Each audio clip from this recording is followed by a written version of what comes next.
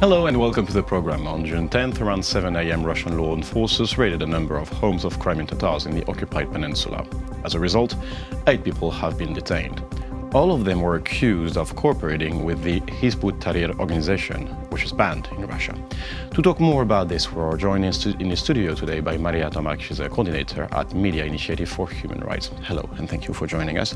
Good evening. So, this kind of news, the raid on Crimean Tatars of news, are not that much covered in the media. But would you say there's an increase, or it's on a regular basis? I would say that we have a very bad trend of so to say, of the rise of number of those who are arrested. Because in the previous years, the number of those people who were arrested simultaneously, I mean, it was 2, 3, maximum 4 persons. Now we see that the number is 24, as it happened previous time. Now it's 8. And besides, we have very dangerous trend of arrest of women. It's not the criminal cases yet, it's just administrative kind of offenses, which are the occupying power are claiming that these women are related to, but still it's very concerning.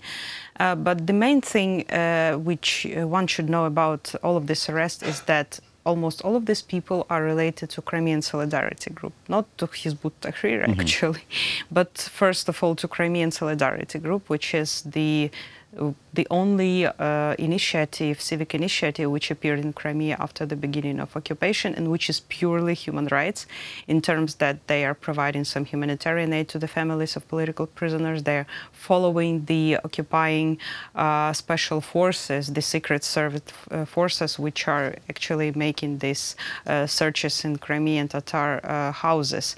So, and they are very, I mean, I think that occupying power is feeling very uncomfortable about them, because due to them, I mean, thanks to them, we can see all of these videos and pictures of searches, and otherwise we cannot see all of this. And I would like to add such an important detail that Crimean Solidarity Initiative was mentioned in the resolution of UN General Assembly.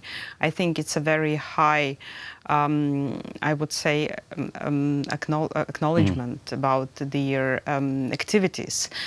So I think that it's like a very disturbing initiative for Russia. So that's why they try to oppress them. So they're basically cracking down on the tools, on people who are basically the eyes and ears of human rights watchdog on the field. Exactly, that's truth. So that's why they try to make them silent. But that's not easy, because I should say that there's another tendency here, because they are arresting the whole families. For instance, one of the ladies, she came to Kiev a few weeks ago. She was attending press conference here. She has 3 men in her family arrested simultaneously. It's awful. So that's why these people have nothing to lose. And I'm saying that not in terms that they are planning some terrorist attacks or something like this, not at all. I mean that they're trying to get engaged with all these civic initiatives. And I have to say that there's not even a single fact that Crimean Solidarity Group or any of its members conducted or planned any violent acts. And even in the materials of the cases which is provided by FSB, there is no information about any violent actions or planning any violent actions. And it is an important nuance here, because this group we talked about, Hizb-ut-Tahrir, is banned in Russia, is banned in certain Western countries, because some of its members went to other terrorist groups. It does play in the narrative of the FSB, of the Russian authorities, occupying authorities, of saying, you know, we're counter-terrorism. How to appeal to Western countries that are, you know, kind of linking both of them, how to appeal to them and help Western medias, Western audience, making the difference between crime and solidarity and this a group which is Hizb-ut-Tahrir, which is affiliated to terrorism?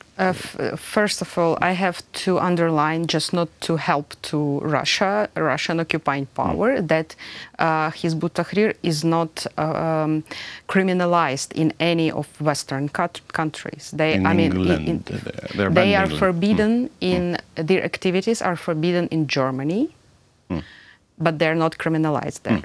It's important to admit, and they can act freely in other countries, and they're not criminalized in Ukraine, for instance. And when Crimea was, before the occupation, they operated there.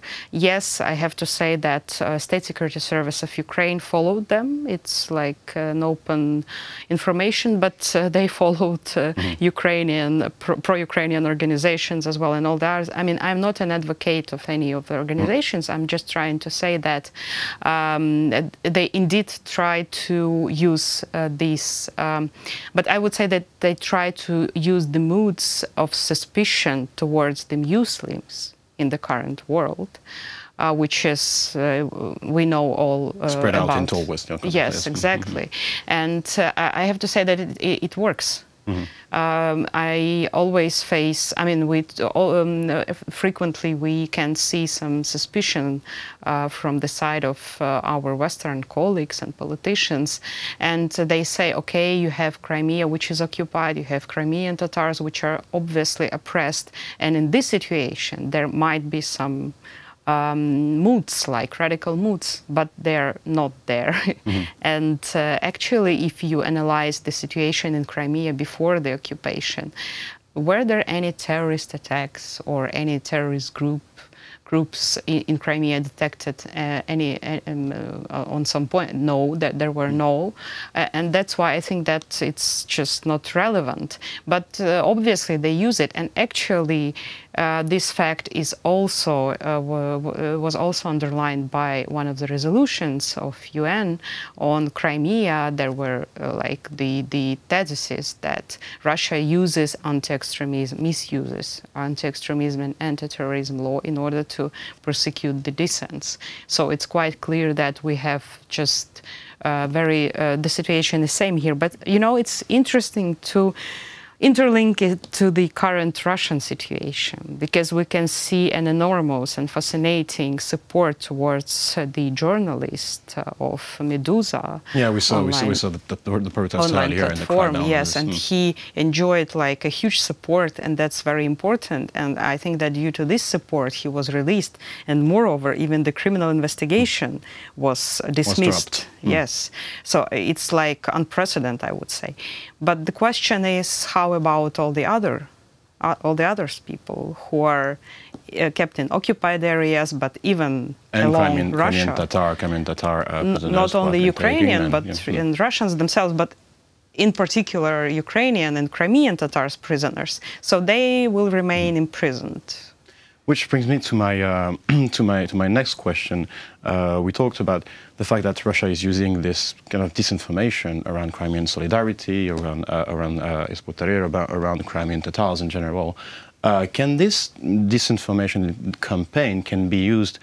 Can it be, let's say, filed in part of evidence as complaint against Russia? In front of, let's say, international courts, in front of other Western authorities that can say. As for the courts, it is also filed in a submission, as far as I know and understand, in the submission which was submitted by Ukrainian Ministry of Justice previous year against Russia in European Court for Human Rights. It's such a so-called intergovernmental complaint, and it's related actually to illegal persecution of Ukrainian citizens, including Crimean Tatar, related to the international armed conflict. So it's already there. And as far as I know, Crimean Prosecutor's Office of Ukraine keep on documenting all the facts of illegal persecutions, including the latest ones, which happened in March, and probably the recent ones, which happened just a few days ago. So I think that in further that Russia will feel that in the international courts. But I have to say that today, It's very sad to say that, for instance, Russian delegation will be back, and probably sanctions will be lifted against Russia in the Parliamentary Assembly and Council yes. of Europe. Yes, and we will have another session in the upcoming weeks, in the end of June, and we are all waiting for this in order to see how Parliamentary Assembly will vote for the resolution on the 24th of June. That will be very important to see how particular countries will vote also, whether to let Russia be like a member without any consequences due to their activities, aggressive actions towards Ukraine. And in Crimea. Now, and then to conclude this interview, you yourself are a human rights. You are advocating for human rights in Crimea. When you meet let's say, once again, Western institution or representatives of Western institution, what kind of reception do you receive from it? Do you receive a hearing ear? And what more can be done to raise awareness on this issue? I would like to admit such an important thing which I've noticed, for instance, recently when we, together with my colleagues, we visited GlobSec, Global Forum on Security Issues in Bratislava recently. It happened at the previous week. And I have to say that, unfortunately, human rights issues, which are really crucial, it's not just some romantic stuff when you see, for instance, Syria, when children are killed with gas, for instance, or when you see Crimean Tatars, which are arrested massively in occupied areas. It will not seem to you any like romantic thing. More dramatic, yes. But at the same time, I can see on all these global forums on security that human rights issues are perceived in such a marginal way, I would say. And that is something which I think we have to fix. That should be perceived not dramatically, but probably pragmatically. Because human rights is a part of security, and you cannot talk seriously about security not mentioning the human rights abuses. And I think that that kind of discussions, which are where human rights issues are excluded, that contribute to Russia and their interests, because that allows them to be a part of the international community, to be an important player. And to, so to say, to ignore all the complaints about serious human rights violations which they are involved. It's not only about Ukraine, it's about Georgia of 2008, it's about Syria, it's about Venezuela, and everything which is going on there. So I think that we have to put this issue in a very pragmatic way, and to try to prove to international community that it's very serious, and we have to talk about it in a very serious way, but not just to use it or to marginalize this issue. And we are trying to do as much as we can here to do that. Thank you very much for coming to our studio today to talk about this human rights issue and Crimean Tatar situation. That was Mariya Tomak, coordinator at Media Initiative for Human Rights. Thank you for watching the program, and stay tuned for the rest.